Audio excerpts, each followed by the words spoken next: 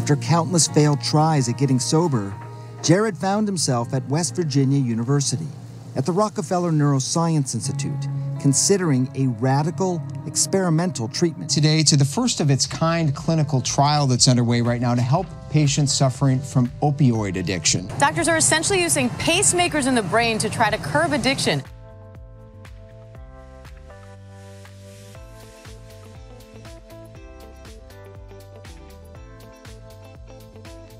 Has it changed you? So it has. In every aspect of my life, it has changed me for the better.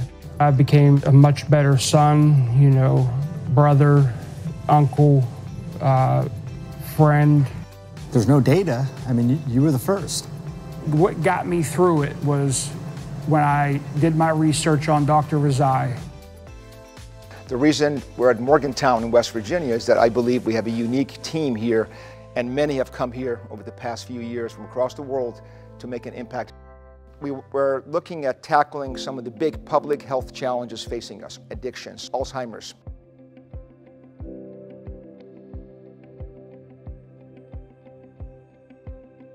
At age 61, Judy Pollack is now 5 years into her new normal after a bleak diagnosis. She has Alzheimer's disease. A team of scientists, engineers, and practitioners deployed a novel device to take aim at a big barrier to progress in the fight against Alzheimer's, the blood-brain barrier. Many animal studies are showing that by opening it up, the plaques in the brain that are associated with Alzheimer's are cleared.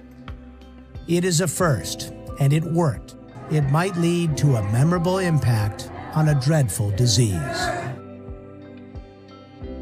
An evolution in technology that's happened in terms of allowing you to use a wireless ultrasounds to treat tremors or Parkinson's. Before the procedure got shaking in the right hand, after the ultrasound, the tremor stops. It's converging right there. 95% improvement. You can really accelerate innovation, all with collaboration of different teams coming together with a common shared purpose.